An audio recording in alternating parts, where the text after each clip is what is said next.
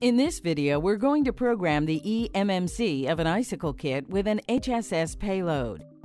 To program the eMMC of the Icicle Kit using the HSS, connect a micro USB cable to J11 and a second micro USB cable to J16.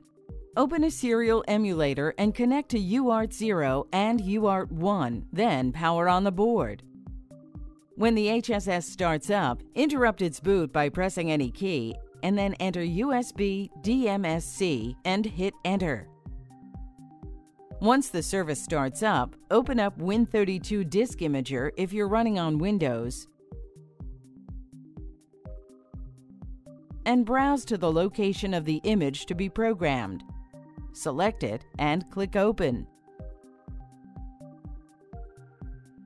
Select your target device. This is the mass storage device detected by your PC when you start the USB service on the HSS. Click Write to program the image. Once the image has been written, unmount your device and return to UART0 and press Escape. Then enter Boot to load the image. If you're running Linux, you can complete these steps using a DD command. In our next video, we will configure a bare metal application to run from the LIM.